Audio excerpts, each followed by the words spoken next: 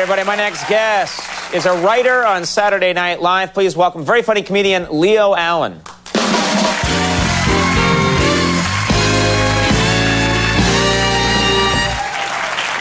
Hello, America. Let's keep it together. I'm not really one for self-help books. I don't really like to read them, but because I'm a little skeptical about it, I guess. But recently, I was feeling depressed, and I read one, and the premise of the self-help book was that to make yourself feel better about things when you're feeling down, you should surprise someone every day. That's what they said, surprise someone every day. So I got the author's home address. And one night when he went out, I don't know where he went, but I broke into his house and hid in his bedroom. And when he came back, I jumped out and I was like, ah! I got to be honest, I felt great. Helped a lot.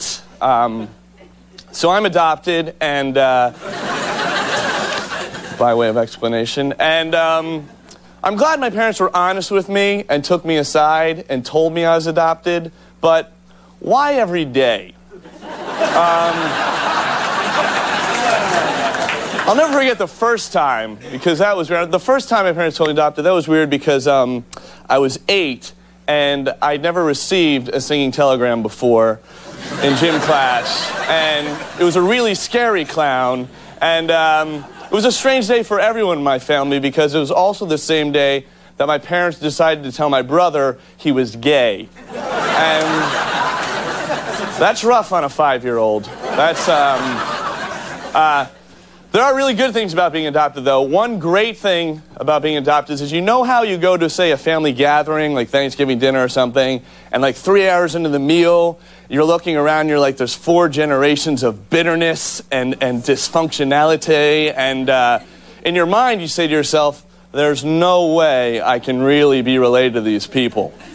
Well, when that happens to me, then I go, oh wait, I'm not really related to these people. These Jews are hilarious.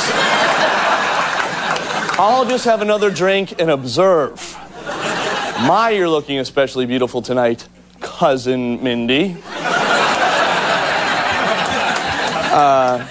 So I write stuff on my hands, and I get mad at myself because I'm like, I should have a better memory. I shouldn't need to write stuff down. It's pathetic. But then, a little while ago, I saw a guy walking down the street, and he had Van Halen Rules tattooed on his bicep.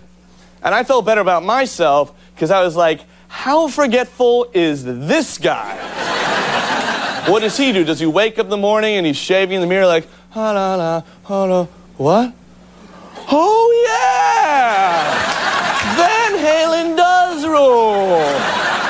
Thank God that in 1982 I got drunk enough to engrave it on my arm forever. And the Van Halen Rules guy, he was with his friend who was apparently trying not to forget that a skeleton was riding on a winged horse. What was that guy thinking when he did that? Was he like, hey man, how does that skeleton get around, man? Oh yeah! I gotta go back to the loading dock.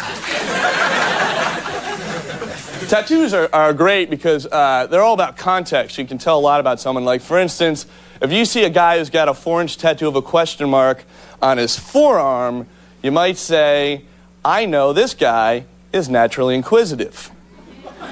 But if you see the same guy with a 4-inch tattoo of a question mark on his forehead, you might say, I know who killed Batman.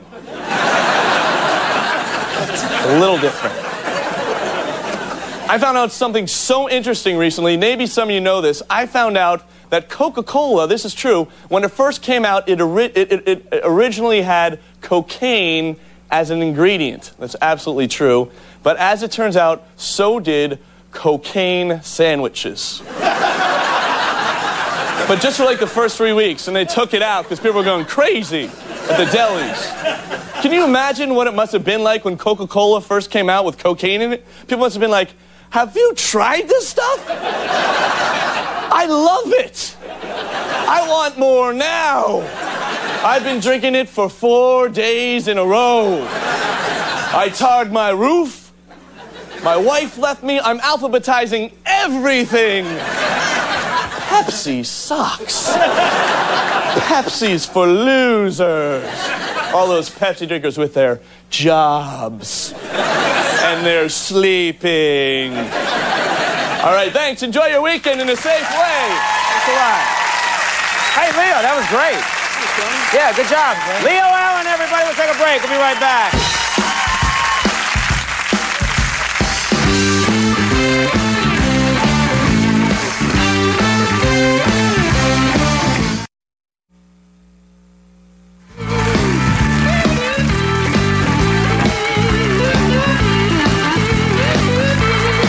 Everybody.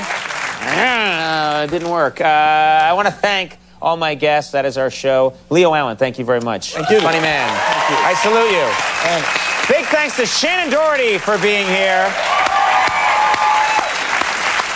Big thanks to Vin Diesel for being here. That was cool.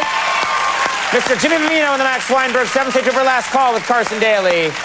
We'll see you on Monday. Have a good weekend.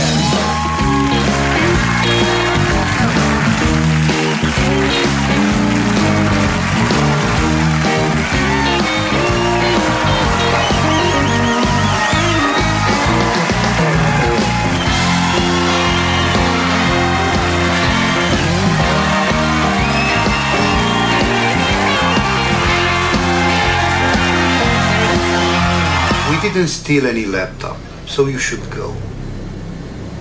Oh.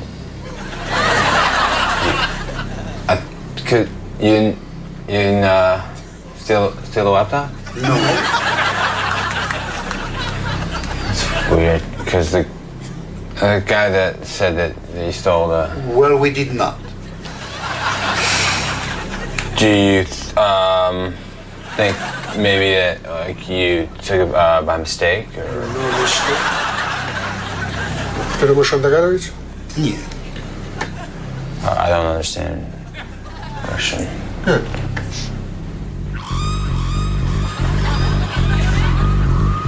Help! Hello! If you find, I can leave my number, and then if you find it, you know, call me, or I'm listed under El Gato. If you find, if it turns up.